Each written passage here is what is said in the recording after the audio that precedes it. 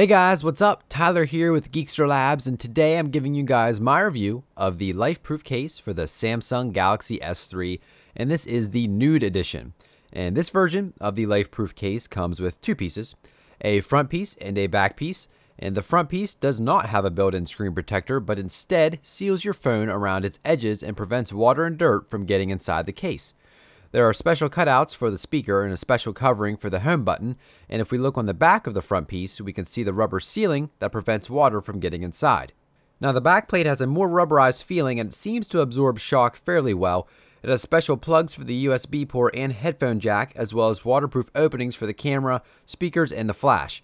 The power buttons and the volume buttons are also rubberized and waterproof. They also include a screen protector just in case you do want that extra protection to help keep scratches off your screen, but this case is still waterproof even if you choose not to use the screen protector. And as you guys know, I like my screen protectors. I'm paranoid. I don't like my screen getting scratched, so I chose to apply it, and it doesn't seem to cover the screen completely, but you really can't tell whenever the case is actually on the phone. Putting the case together really isn't that difficult. You just have to press the two pieces together all around the phone until it's actually sealed, and you will hear a lot of snapping letting you know the case has snapped together. Now, opening the case is a different story. You have to use a coin and wedge the case open, and honestly I thought it was going to break the first time I tried opening it, but it seemed to open just fine after applying a little more force than I'm really comfortable with applying to a case. And the rubber and the plastic on the openings seemed to get a little dinged up though as I tried opening it. So as far as being life-proof, I would say that this case does a pretty good job. It is fully sealed. I even dunked the phone in the pool and found no water inside the case. Now, Lifeproof sends a dummy plastic phone to test the case out to make sure that it's waterproof and that it seals. And make sure you always test the cases before you actually put your phone in it and dunk it in the water. But it did do a good job at keeping out water. It also did a good job at keeping out dirt and dust, and the phone looked virtually the same as when I first put the phone in.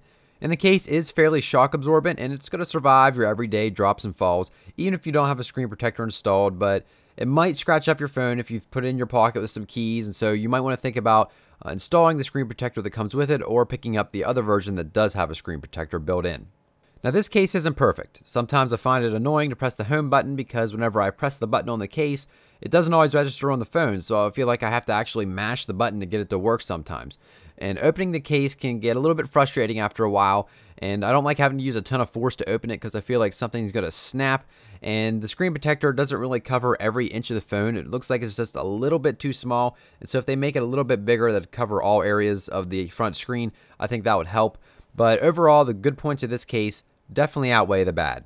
And honestly, I've been waiting for this Lifeproof case for the Galaxy S3 since the Galaxy S3 was actually announced, and I'm glad they finally got one out for it, and I would say that this is a really nice case and does an excellent job at being life-proof. Now there is also a fray version of the case that comes with a built-in screen protector in the front piece if you don't want to mess around with applying a screen protector yourself, but I found this model to work just fine, and the choice between fray and nude is probably a personal preference on whether or not you like having the screen being able to be touched or whether or not you want that extra protection with the built-in screen protector. If you want to check out the Lifeproof cases for the Galaxy S3, I will put the link to Lifeproof's website in the description below.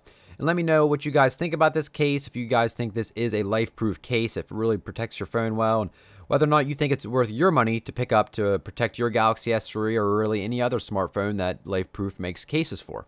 And so that's going to wrap up this review. Thank you guys so much for watching, and remember to leave the video a like as well as subscribe for more tech videos.